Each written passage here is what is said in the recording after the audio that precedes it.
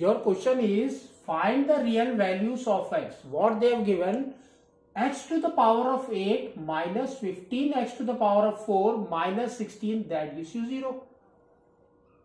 So what we will do here, we will reduce the powers. How we will reduce? You can see this power is 4. That we will take it as y.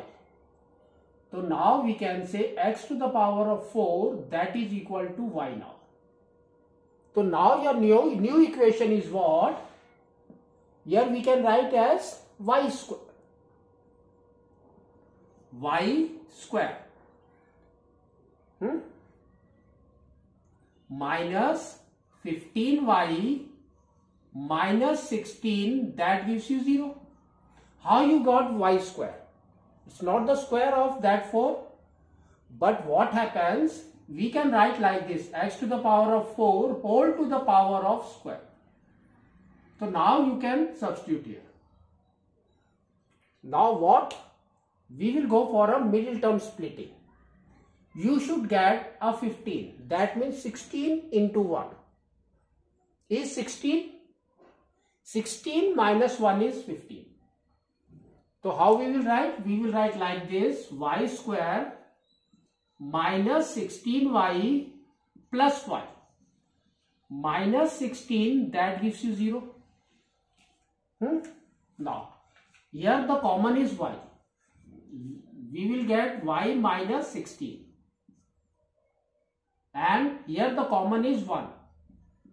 Again you will get y minus 16. That gives you 0. Now your two factors are what?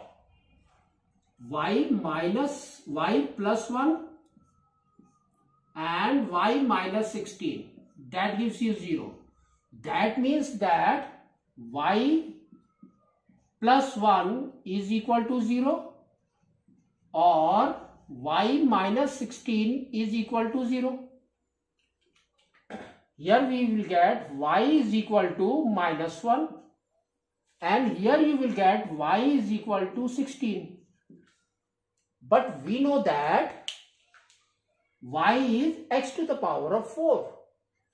So here we will write that only x to the power of 4 is equal to minus 1.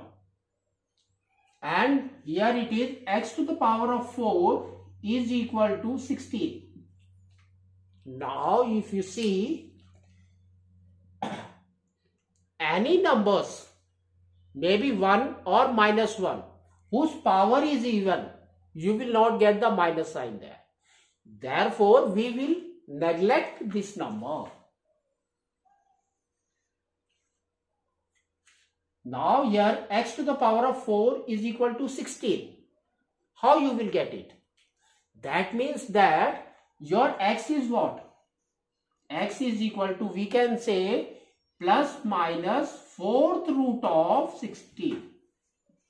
That is equal to plus minus